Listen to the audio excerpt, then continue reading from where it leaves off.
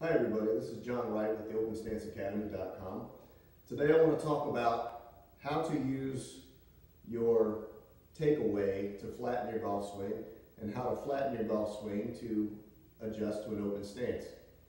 The first thing I want to talk about is kind of how people go about adjusting to an open setup. If you're like me, the first thing that you do is you keep old movements. One of the old movements that I kept was a little bit of a reverse C in my golf swing. And that's fine, it's perfectly logical and athletic, but it doesn't really address the problem. So consistency and power and kind of the overall goal of hitting your ball dead solid, dead straight right at your target. So something had to change, and what changed was my backswing.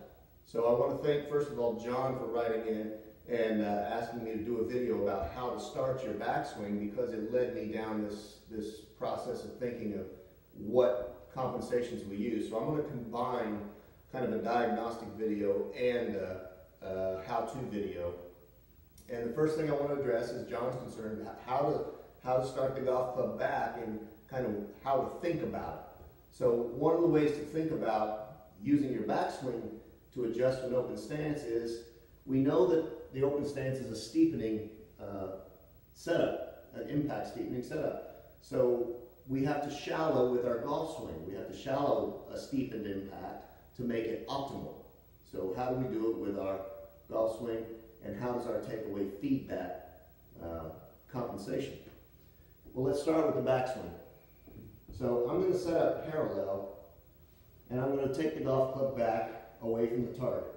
Okay, it comes back straight away from the target like this. Okay, it's kind of standard. Now, if you open your stance and do the same thing, obviously the club's going to go back outside the target line, so you'd have to reroute it like Lee Trevino. And what you have to do, what you have to sacrifice in order to do that is you're going to have to eliminate a power component of your golf swing.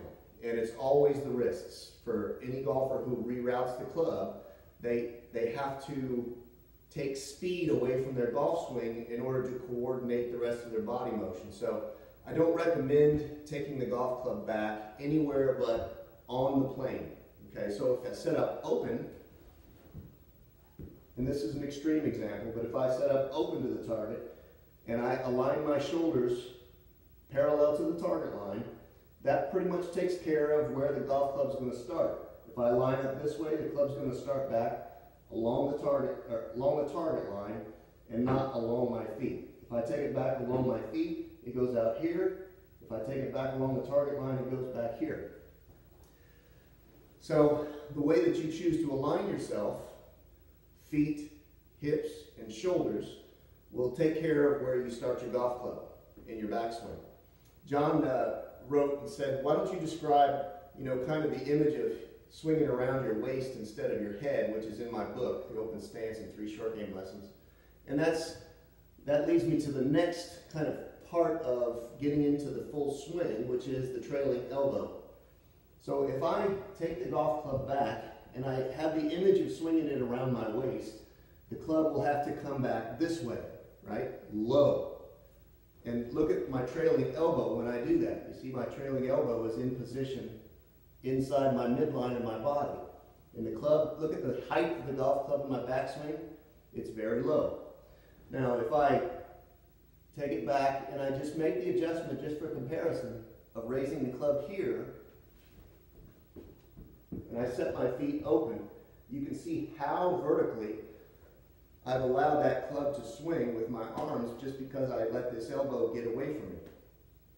So instead of a reverse C to compensate and shallow impact, I'm using the plane of the golf swing itself, and I'm using my trailing elbow to regulate that plane.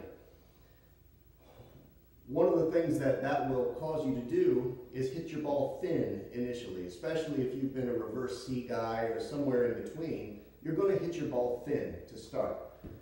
Just keep the trailing elbow and adjust your movement around that. Okay, so you're set up open, that's a setup element, and you're concentrating on keeping this elbow flat, and down here, that's a swing element. Concentrate on those two things.